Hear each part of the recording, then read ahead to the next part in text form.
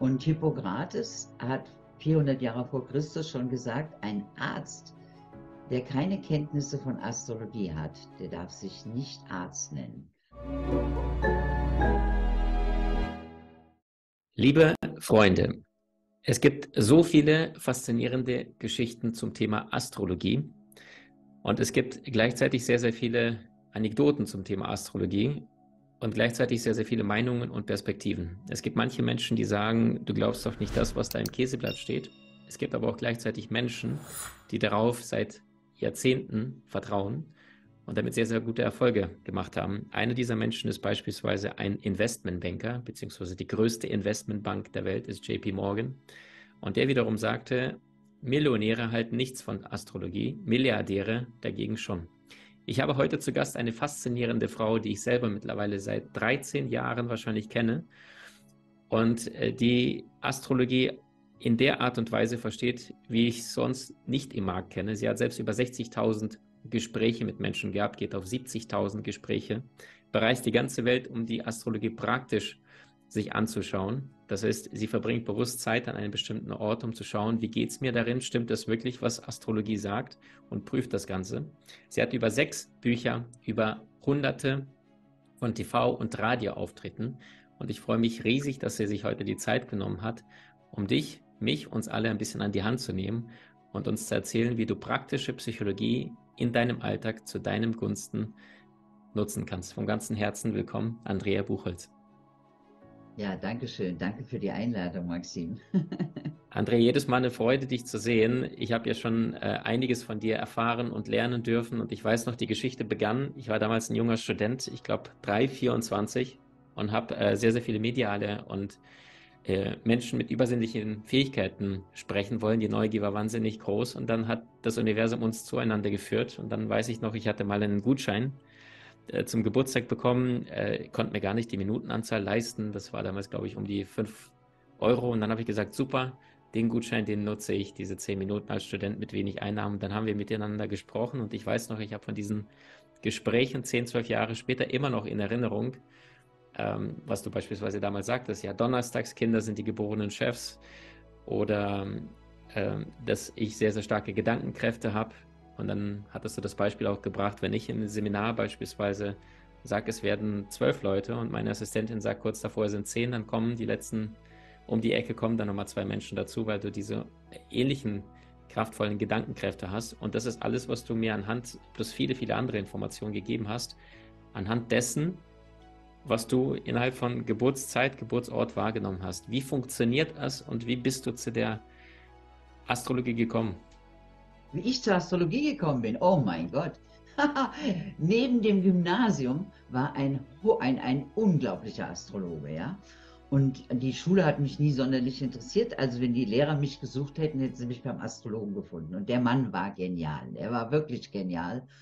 Und der hat mich wirklich 20 Jahre bald durch mein Leben begleitet und hat mir immer gesagt, da fängt eine Liebesgeschichte an und da hört sie auf.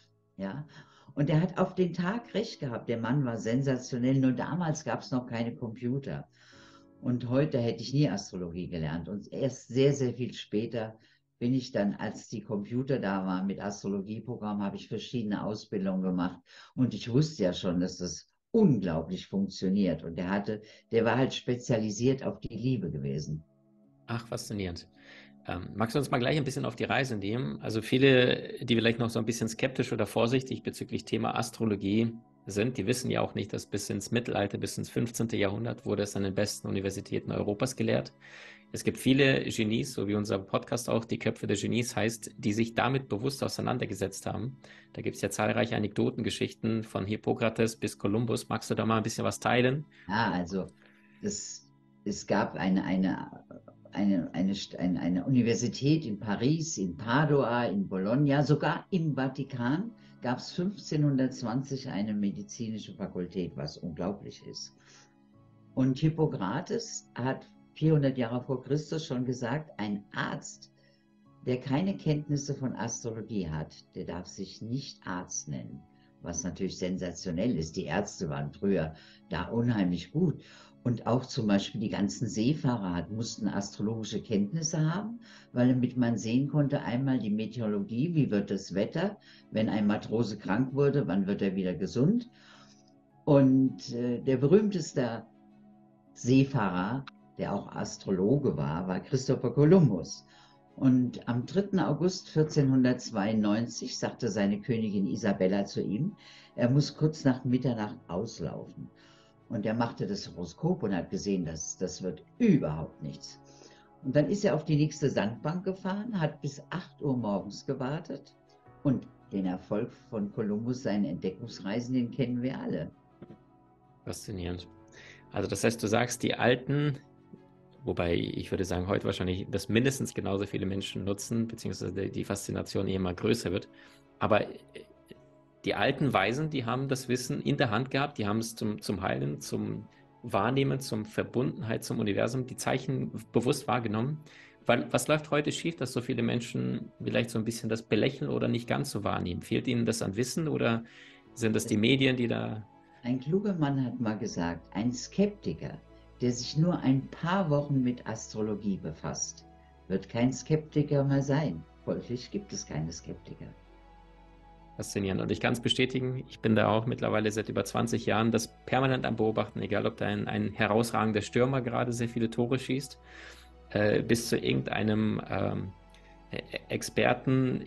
Und ich gucke jedes Mal, in welchem Element ist derjenige sofort. Ja, also wenn mir einer da etwas erzählt zum Thema Geldanlage, dann schaue ich mir sofort, aha, okay, wir sind die astrologischen Daten. Ist es eher eine coole Idee, die innovativ ist, oder hat es Substanz, beispielsweise von einem Erdzeichen die gleiche Idee kommt? Also wir beide können damit sehr, sehr gut was anfangen. Vielleicht nehmen wir mal ein paar Leute, die damit noch weniger am Hut hatten. Du hattest ja vorhin, oder ich hatte die Wochentage vorhin angesprochen. Zu mir sagtest du, Maxim, Donnerstagskind. Was kann da jeder schon über sich selbst erfahren? Ja, die Wochentagskinder sind ein ganz wichtiger Faktor. Fangen wir doch mal mit dem Montag an. Montagskinder, das sind die Seele unter den Wochentagskindern, die wollen immer nur helfen. Deswegen findet man sehr viele Sozialberufe, Krankenschwester unter Montagskinder. Und Montagskinder sind auch hellsichtig. Aber Montagskinder, wie das schon der Name sagt, kommen vom Mond. Das heißt, sie sind sehr mondstimmungsabhängig. Aber ein Montagskind ist unglaublich hilfsbereit. Dann kommt das Dienstagskind. Dienstagskind, das ist das Powerkind, das sind die Pioniere unter den Wochentagskindern. Die brauchen immer Action, die brauchen Bewegung. Und ein Dienstagskind ist meistens sportlich und es ist der geborene Robin Hood. Er kann keine Ungerechtigkeit ertragen. Dienstagskind ist Gerechtigkeit, ist wahnsinnig wichtig. Dann kommen die Mittwochskinder. Mittwochskinder sind die großen Diplomaten. Mittwochskinder sind sehr gut in der Kommunikation. Mittwochskinder reisen leidenschaftlich gern, hören gerne Musik, tanzen. Und Mittwochskinder ziehen öfters um. Ja, und dann kommen jetzt die Donnerstagskinder. Donnerstagskinder ist natürlich der schönste Tag, wo man geboren sein kann. Das ist der Jupitertag. Donnerstagskinder suchen nach dem Sinn des Lebens. Und Donnerstagskinder sind natürlich der geborene Chef, die würden dem Chef erklären, wie er die Firma leiten muss. Und Donnerstagskinder können sehr gut delegieren. Und ein Donnerstagskind möchte Spuren im Leben hinterlassen. Es möchte nicht von der Welt abgehen, ohne dass sein Name noch präsent ist. Und sind natürlich wunderbare Lehrer. Freitagskinder, das ist der Tag der Venus, lieben alles Schöne, natürlich auch die Harmonie. Freitagskinder brauchen eine schöne Wohnung, ein elegantes Outfit, gutes Essen und Trinken. Und für Freitagskinder steht die Liebe an erster Stelle. Dann kommt das Samstagskind. Samstagskind haben meistens in der ersten Lebenshälfte sehr viele Sturmböen und Gewitter. Die erste Lebenshälfte ist nicht so einfach, sind ja Spätzünder. Aber in der zweiten Lebenshälfte wandelt sich das. Und man sagt, ein Samstagskind wird immer jünger, je älter es wird. Das holt es nach, was es vorher verpasst hat. Und ein Samstagskind muss in dieser Inkarnation lernen, zu sagen, das Glas ist halb voll und nicht halb leer, weil sie neigen ein bisschen zu pessimistischem Denken. Dann kommt das Sonntagskind. Sonntagskind ist auch ein sogenanntes Glückskind, aber das Sonntagskind muss seine Potenziale nützen, sonst versanden die. Und Sonntagskinder stehen wahnsinnig gern auf der Bühne, lieben den Applaus. Deswegen haben wir ganz viele Schauspieler und Stars, die Sonntagskinder sind. Hängt das vielleicht auch Sonntag mit der Sonne zusammen in dem Wort drin, dass sie das Strahlen braucht? Ja. Okay. Andrea, wie verträgt sich das dann untereinander, also unter den Tagen selber? Es gibt ja natürlich eher astrologischen Elemente. Kommt Ja, jemand zum mit Beispiel jemand besser zurecht? Ja. ein Samstagskind und ein Sonntagskind. Sonntagskind ist verschwenderisch, ja, gibt das Geld schneller aus, als es verdient. Das Samstagskind ist sparsam, um nicht zu sagen geizig. Wenn Samstag und Sonntag zusammentreffen, dann gibt es nur Streit. Am schönsten ist die Kombination Dienstag, das ist der Marstag, mit Freitag, der Venustag. Das sind natürlich Tage, die sich komplementieren. Montagskind kommt eigentlich gut mit allem zurecht. Donnerstagskind wird sich vom Samstagskind auch nicht begeistern lassen. Donnerstag und Sonntag haben vielleicht ein bisschen, ja, sind beide Chefs. Da kann es manchmal sein, dass es da kleine Auseinandersetzungen gibt. Aber im Großen und Ganzen ist natürlich ein hochinteressanter Faktor, abgesehen vom Sonnenzeichen, dem Aszendent und dem Mond, welcher Wochentag jemand geboren ist. Das ist so unglaublich wichtig und das kann jeder heute sofort herausfinden, was er für einen Wochentag hat. Faszinierend. Würdest du etwas sagen, was du empfehlen würdest, beispielsweise wenn einer heiraten möchte oder wenn einer einen neuen Job antritt und dann selbst sagen darf, ob er eher am 1. oder 15. des Monats beginnt, bestimmte Glückswochentage oder Vermeidungswochentage? Ja, es gibt die sogenannten Schwendtage, das sind Chaostage. Und es gibt 40 Stück im Jahr. Und heute ist keiner, das ist klar. Und am Schwendtag darf man nichts Neues anfangen. Und da ich in der Astrologie immer alles erst selbst erfahren muss, ich bin eine absolute Praktikerin. Bei mir gibt es keine Theorie.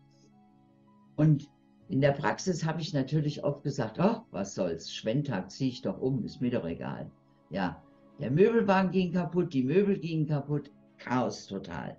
Das letzte Mal flog ich an einem Schwendtag, sitze am Flughafen und dann kommt die Durchsage, die Maschine hat 3 Stunden Verspätung. Denke ich, oh, kein Problem.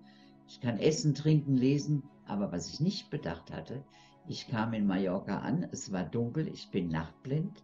Ich habe mein Auto geholt, ich bin mit 20 Kilometern auf der Autobahn gefahren. Ich habe gedacht, oh mein Gott, wenn jetzt die Polizei kommt, bist du deinen Führerschein los. Und jetzt reise ich nicht mehr an einem Schwendtag. Mhm. Welcher Tag ist es genau, der Schwingtag? Ja, es ist jetzt zum Beispiel der 3. Februar, der 6. Februar. Es gibt jeden Monat gibt es Schwendtage. Woran Der erkennt 8. man sie? Februar. Also welcher Wochentag ist es in der Regel oder ist es mit Zahlen Nee, verbunden? nee, das ist ein alter römischer Kalender, das sind Chaostage übersetzt. Ja. Und es gibt nur der Dezember ist chaosfrei. Sonst haben wir jeden Monat Also irgendwelche Chaostage. nicht im Januar heiraten und Jobs anfangen, sondern im Dezember schon, sagst du, im alten Jahr noch.